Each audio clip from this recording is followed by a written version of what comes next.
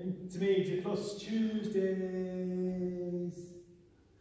We started off enclosed and we went a forwards, attack, a slide, a rock step, kick, down, a run, 2 hands, a rock step, kick and kick, compress, boom and twist, boom, stretch, boom, boom, boing. That's sort of the bones of what we did, apart from that last bit which mutated quite a lot.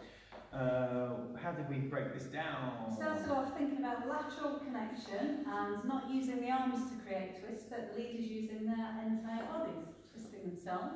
So I've got very relaxed arms,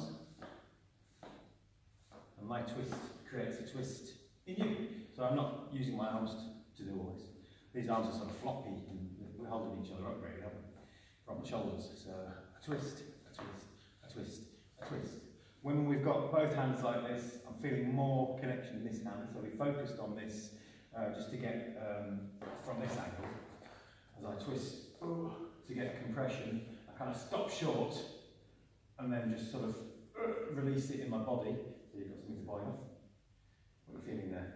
Yeah, so I feel this is nicely set up. When it stops short, I bounce into it with some power and just spring off that kind of brick wall. To shove to make that happen like this. No, that's just way too much. So the connection does the work. Going the other way for an inside turn. It's a stretch. Same deal, I'm stopping short if I can. So stretch, again, I don't have to yank. So again, this time I've been set up to keep turning this amount. When it stops, a little bit short, I stretch and go, and there's no need to flick the hands across because actually I've already gone. Very fast connection. That's handy. So then when we've discovered when we did it on one foot, we feel a lot more in both hands. The twist isn't quite so pronounced because I'm only on one foot, but I'm still trying to twist. So it looked like this, it went a rock, step, kick, and boom. I'm actually feeling stretch and compression in both hands.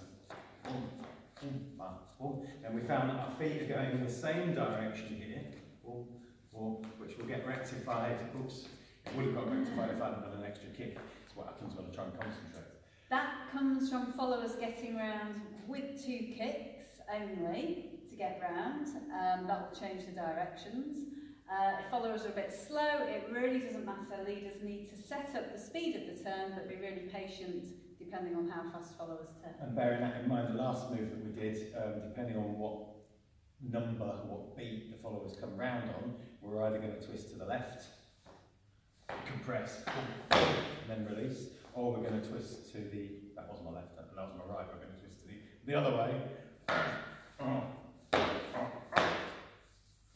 Or numerous permutations thereof.